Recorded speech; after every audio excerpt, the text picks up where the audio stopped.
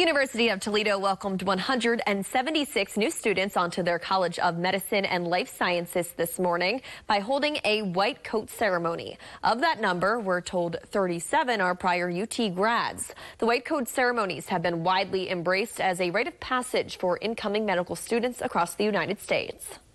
These young people have spent a lot of time getting ready and working really hard to get admitted.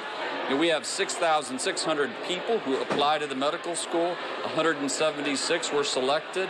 So this is a really elite group of kids who worked really hard, and now they get to begin that actual journey. We're told UT received more than 6,300 medical school applications this year. The students are from 21 different states, with 24% of the new class from Northwest Ohio.